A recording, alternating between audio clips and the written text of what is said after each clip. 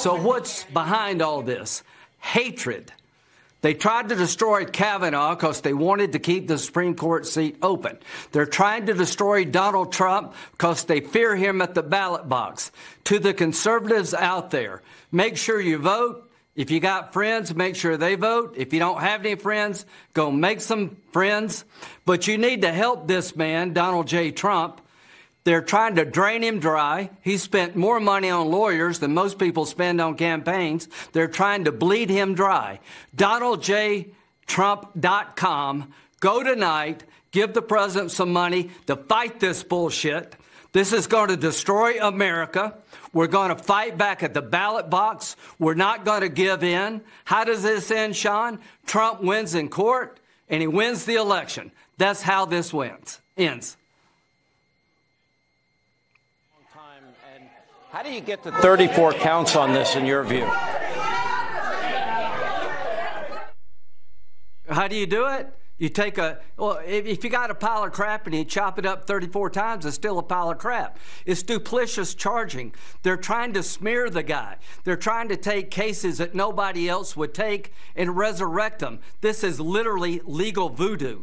This is political persecution. This is a combination of political hatred and selective prosecution on steroids. To those who are listening tonight, if you believe Donald Trump is being treated poorly and wrongly, stand up and help the man. Pray for our country. Pray for him. Go to DonaldJTrump.com and give money so he can defend themselves. This is a moment in American history. This is the most irresponsible and dangerous decision by a prosecutor in the history of the country. He's opened up Pandora's box against the presidency itself. Hunter Biden and Joe Biden could be prosecuted under this theory if they were on vacation in South Carolina and made a call to China. This is a danger to the presidency. This is turning the rule of law upside down to destroy a man, Donald J. Trump, who the left fears. Do not let them get away with this. Vote. Show up at the ballot box, DonaldJTrump.com. Give the man some money so he can fight. The concept of equal justice under the law has Republicans on the verge of tears.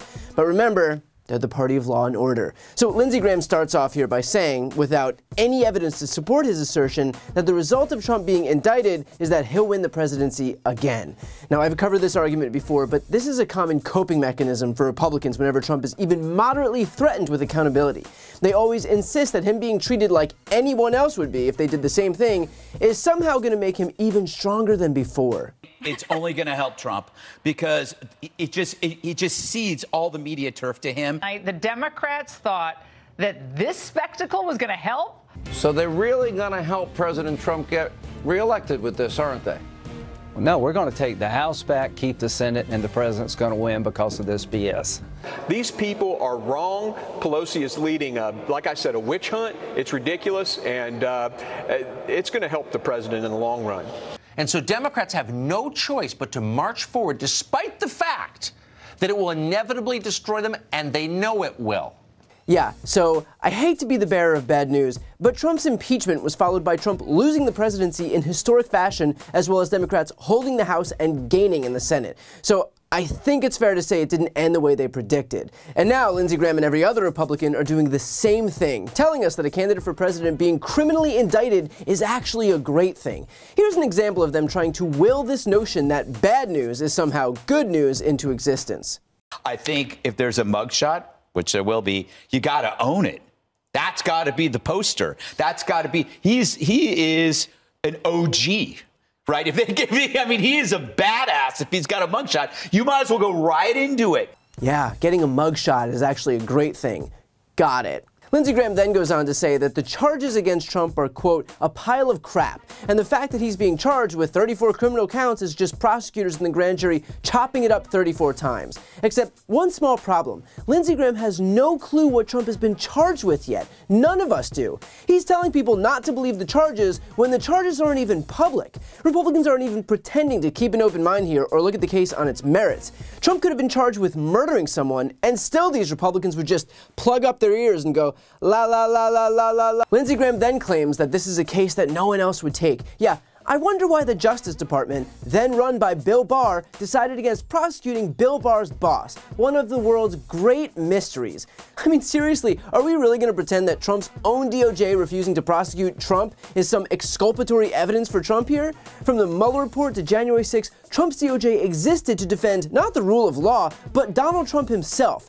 Maybe Lindsey Graham should be reminded of that. And of course, Graham ends this pathetic rant the way he started it, asking people to give money to a self-described billionaire. Because at the end of the day, it's all about the grift. It's about squeezing every last dime out of the base. Republicans don't view their supporters as anything other than marks. Steve Bannon was literally indicted for fraudulently soliciting donations to build a wall that was never built. Trump himself reacted to news of his own indictment by fundraising. To the GOP, their base is just a well of untapped funds and nothing more.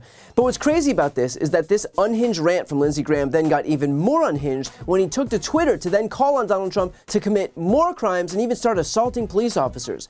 How can President Trump avoid prosecution in New York? On the way to the DA's office on Tuesday, Trump should smash some windows, rob a few shops, and punch a cop. He would be released immediately. And of course, this desperate whataboutism is a reference to the George Floyd protests, but it's probably not a great idea to suggest resorting to violence, even sarcastically, to the guy who is literally facing indictment for inciting a murderous mob to descend upon the seat of government. Just, you know, for starters. And while we're on the topic of Lindsey Graham's tweets, I really think that 2023 Lindsey Graham might benefit from having met 2016 Lindsey Graham, who'd previously taken to Twitter to write, "If we nominate Trump, we will get destroyed, and we will deserve it." And I believe the modern day phrasing of that is fuck around, find out.